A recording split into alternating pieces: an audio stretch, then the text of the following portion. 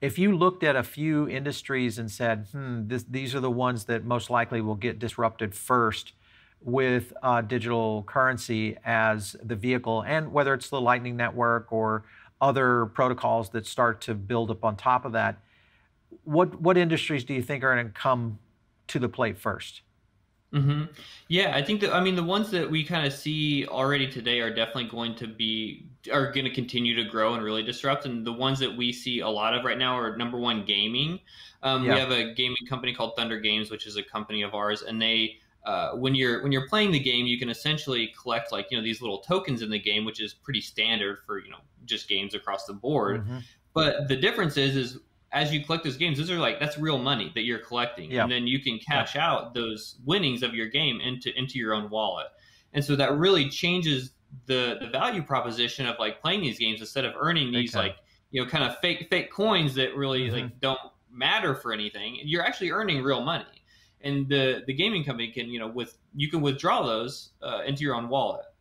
And so I think that that's a big space that is going to be disrupted, is gaming, because you can really change the incentive on, what it means to play the games and interact with them. Yeah. So gaming is definitely one. Podcasting, like we've already talked about, and then I think just the whole streaming services. So more generally Hmm. speaking, of like video, audio, whatever it is, you can take those same methods that Adam has done in the podcasting space and apply. You could apply it to YouTube. You could apply it to Netflix. You could apply it to any of these things that are streaming, and you can switch it from a subscription base to a strictly consumption base. And I think that Right. really anything that is using streaming services like that will really start adopting this. And when you think about Netflix, okay, you pay a set amount of money per month for Netflix, whether you're use it or not, you're paying that amount of money.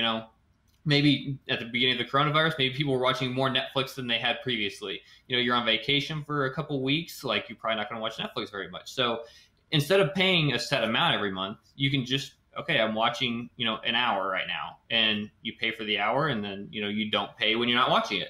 And so it really Sure. just changes the game on like how to pay for the services that you use, which has historically not really been possible. With credit cards, it doesn't make sense to run your credit card for 3 cents every hour. Like it just doesn't make sense, which is why the subscription model has really been created.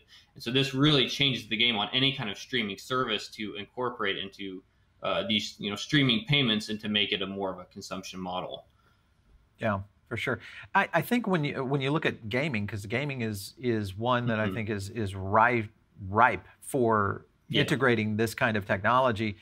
I'm wondering why someone like a Twitch or even an EA Sports or many of the bigger gaming companies, even if you look at what's happening with Fortnite and all of what they're trying to do, especially around the challenge they're dealing with in terms of Apple and kind of that gatekeeper scenario that we're dealing with. This would hmm seem to be a channel for those kinds of companies to really kind of go in that direction. Do you see anybody other, I know there's a handful, but do you see any of the majors starting to really explore this potential opportunity going in a direction like this?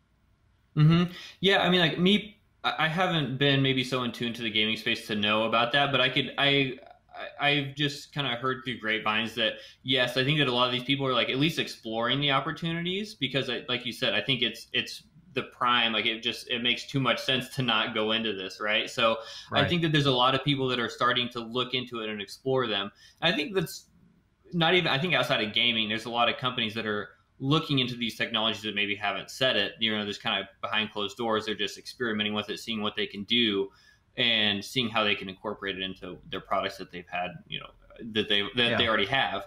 And so I think that there's a lot of people that are exploring these opportunities, gaming and otherwise. And I don't, whether they've said it or not, I think that there's a lot of interest and a lot of people researching how they can use this in their products, and how they can use it to reach just a whole new audience.